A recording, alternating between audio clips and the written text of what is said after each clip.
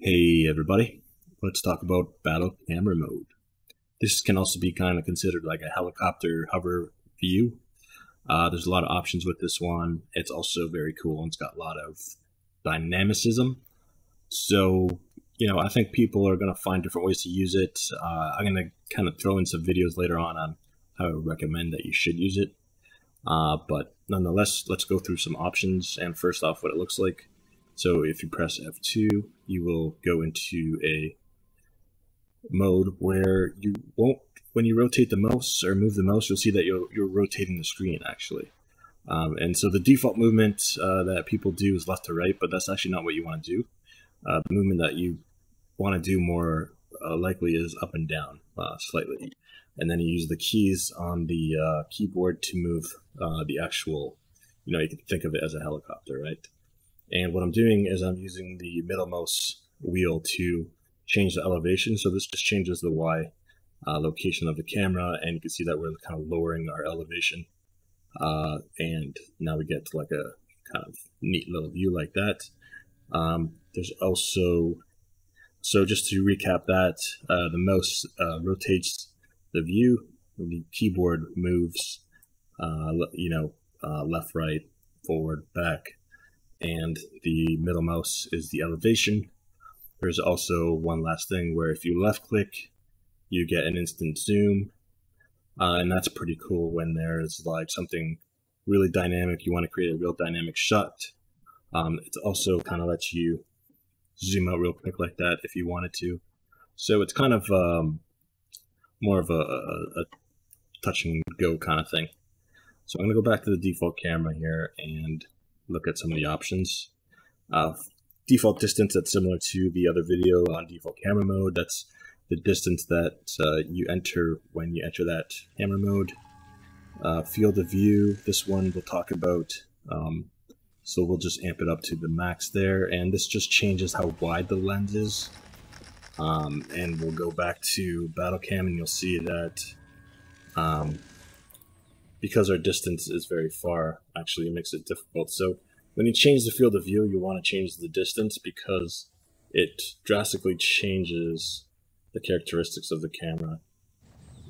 So I'm not sure if you can tell much difference there. What we'll do is lower the distance to about 10, and then you guys should be able to see, maybe 15, you guys should be able to see there's kind of like a stretch effect going on, like almost like a fisheye lens. So what it does is it makes the farther things look smaller more quickly.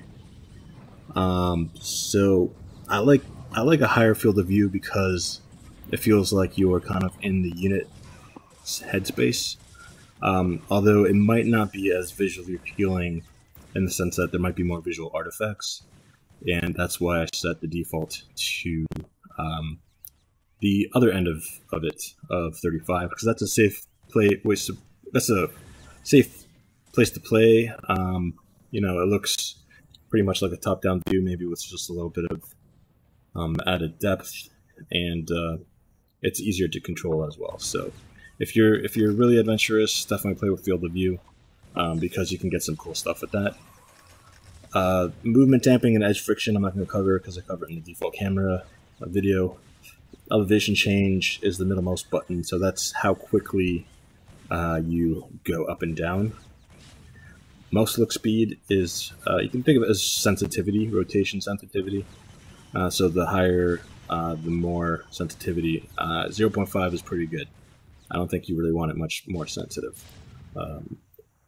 Keyboard movement is the same as the other camera mode, so the default camera mode, so I'm not going to cover this because it's covered in that video. And what we can cover is visual effects, so what I'm going to do is just get rid of all of them. And I'm going to rewind this replay so we get something to look at. And so I'll hit F2 now, and you'll see that it looks quite different. It's a lot cleaner. However, because the terrain generation and certain sprite rendering isn't perfect, it might be just not that great to have it as this clean of an image. Scanlines just adds the kind of that TV scanline effect, kind of like that you're looking through like in a Protoss observer. Tone mapping is a color grading, and it gives it somewhat of a cinematic, darker tone. I kind of like that to kind of, kind of change the mood of the view. Some people might not like it, so you can disable it. Although you will have to exit and then re-enter to have it disabled. And then finally, what I really like is depth of field.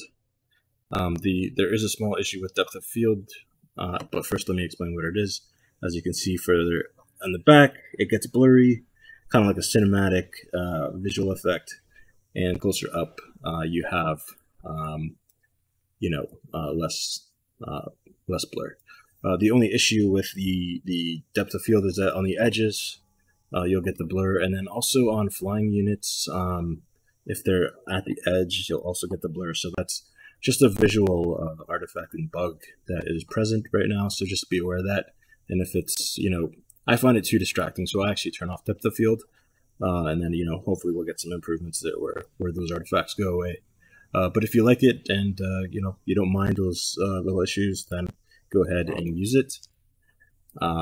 There's also focal length, which determines basically the size of the focus area. So the smaller the size, the more blur there will be, because the focus area will be smaller, right? Focus scale is how much blur quality. That's a performance thing. 240 is pretty nice. 120 is faster, but you'll notice the quality difference. And scanline opacity and scanline density, these you can tweak and kind of let's put opacity to 40, and you'll see that it's much more obvious and probably a little too distracting. So the default, I like that level. And then density is just a you can change the size of, maybe that's a little extreme, change the size of the scan lines if that's an effect that you want.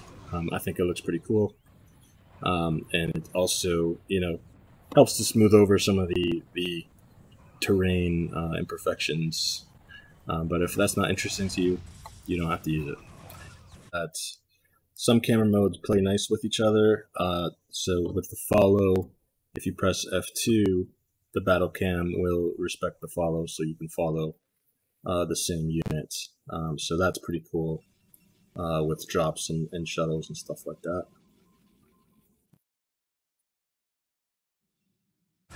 Alright, that's it for battle cam. I'm excited to see what you guys do with it.